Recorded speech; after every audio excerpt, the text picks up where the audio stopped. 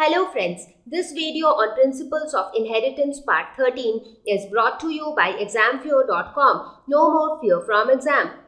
With time came up other concepts of dominance because other scientists were also studying the field of genetics, and they were also coming up with new results from new experiments.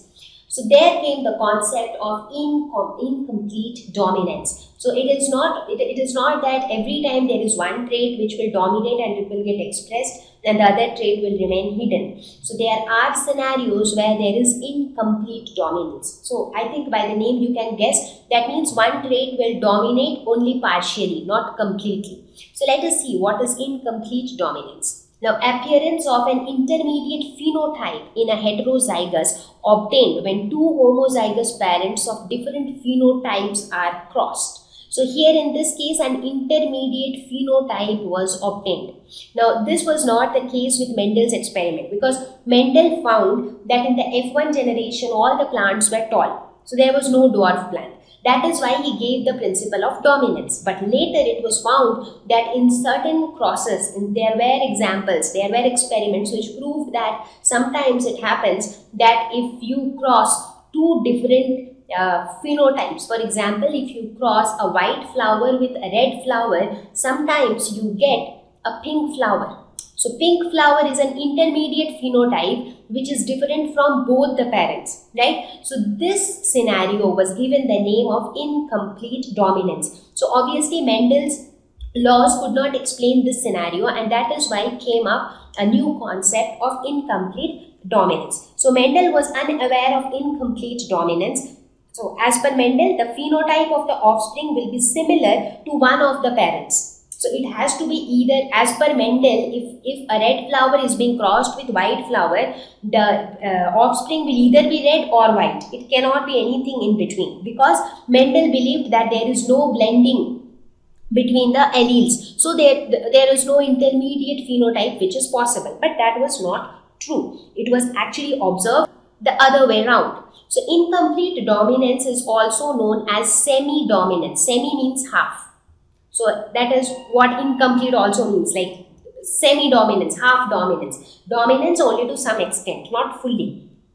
So as I said, what was observed was that when a red flower was crossed with a white flower, what we got was a pink flower. So this pink flower was an intermediate phenotype. So it doesn't resemble any of its parents exactly. But at the same time, it is being formed due to blending of the red and the white color. So that is how it has been formed. So blending has occurred. So this is where the concept of incomplete dominance came up. So similarly, if you look at even in case of human beings, if the father has got curly hair and if the mother has extremely straight hair, it is quite possible that the offspring might have wavy hair. So the father has curly hair, the mother has straight hair, and what about the offspring? The offspring has wavy hair. It is neither too straight nor too curly. So even this is an example of incomplete dominance. So now if you try to think of your own, you will actually get to see so many examples of incomplete dominance. Sometimes it is seen that an organism which is maybe black in color, another organism white in color, when a crossing is done between them, it is seen the organism which is produced is grey in color. So all these kind of scenarios come up due to blending, and these are all examples of incomplete dominance. So let us look at a monohybrid cross for incomplete dominance. So what happens in such kind of a cross? So we will take the same example of the red flower and the white flower, but now we will talk in terms of the phenotypes and genotypes, and we will try to see what exactly happens in incomplete dominance. So let us look at the monohybrid cross for an incomplete dominance. So first let us have a look at the parental generation. So here what are we going to do? We are going to cross white flowers with red flowers. And what is observed is when the red flowers and the white flowers are crossed with each other, the F1 generation has the pink flowers. So basically the red flowers are denoted by, we can write them as capital R, considering, because we are considering here that the parental generation was homozygous. So here also for the white flower it was small r, So they were small r, small r. So what are the gametes you think could this give? The only gamete that this could give was capital R. The gamete that this could give was small r. So what was the genotype for this? The pink flowers, they were capital R, small r. So the only difference is that as per Mendel, he said that okay, if capital R is dominating, it should have been all red flowers. But that was not the case. Here we saw that all the flowers were pink. So this showed that there was some sort of blending between the red and the white, and that is how an intermediate phenotype was formed. Now what happened beyond this in the F2 generation? Now if the pink flowers were allowed to cross with each other, I mean if they were allowed to self-pollinate, in that case what happened was that it was seen that if the pink flower self-pollinated, so this is also going to be RR. So what are the possible gametes that this can produce? Capital R and small r. The possible gametes that this can produce is capital R, small r. So now this capital R can combine with this capital R could combine with this, small r could combine with this, and small r could combine with this. These are all the possible outcomes. So as a result, the F2 generation had one red flower, two pink flowers, and again one white flowers, because this was capital R, this was capital R, small r, here capital R, small r, and this was small r, small r. So here it was told that wherever the heterozygous condition came up, that represented a blend of the two colors. So all the heterozygous conditions, so this was red because both are capital R. This was white because it is homozygous and both are smaller, but this was the heterozygote, and that is why this was pink. So basically the process of crossing remained the same, but here we saw that there was no complete dominance. It was not that red color dominated over the white color.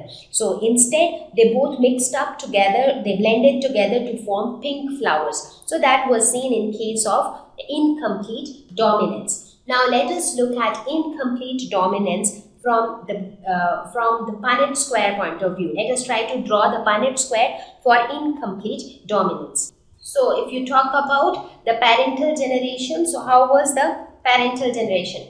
It was homozygous red crossed with homozygous white. So what were the possible gametes from here? Capital R. Possible gametes from here was small r, right? So what would be the F1 generation? It will be capital R, small r, right? Now this capital R, small r was further crossed with capital R, small r. So the possible gametes here was capital R, small r, and here it was capital R, small r. So now we will draw the Punnett square. So for Punnett square, what do? It is going to be a square like this, where we first write down the gametes. So the gametes on the topmost row and the gametes on the leftmost column, right? And now we write the combinations, and this is how the combination looks like, right? So if you look at the output of the Punnett square, what do we see? This is going to be red, this is going to be pink, this is going to be pink, and this is going to be white. So how many red flowers do we see? So the red flowers, just one red flower out of 4.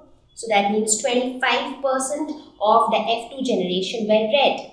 Now if you look at the white flowers, so again white flower was also just 1 out of 4. So that is 25% of the output were white flowers. And what about the pink flowers? So the pink flowers, 2 of them were pink. So 2 out of 4, so 50% of them were pink flowers. So you can say what is the phenotypic ratio here? So here the phenotypic ratio, so this was the F2 generation. So now if you talk about the phenotypic ratio here, now just remember Mendel's rules of inheritance. As per Mendel's rule, the phenotypic ratio in this case would have been 3:1, because pink would have also come under the category of red. But here in this case, the phenotypic ratio will be 1:2:1, because red is to pink is to white. Now if you talk about the genotypic ratio, So the genotypic ratio is basically R is to R, small r is to small r, smaller. So this is also going to be 1 is to 2 is to 1. So in case of incomplete dominance, the phenotypic ratio and the genotypic ratio are the same. That is 1 is to 2 is to 1. Right? So this is how the concept of incomplete dominance varied from Mendel's law of dominance. So I hope that the concept of incomplete dominance is now clear. Now there is yet another type of dominance, and that is called co. Thank you. Please visit www.examfear.com to watch more videos, attempt free online test, get free study material, find tutors and mentors. Thank you once again.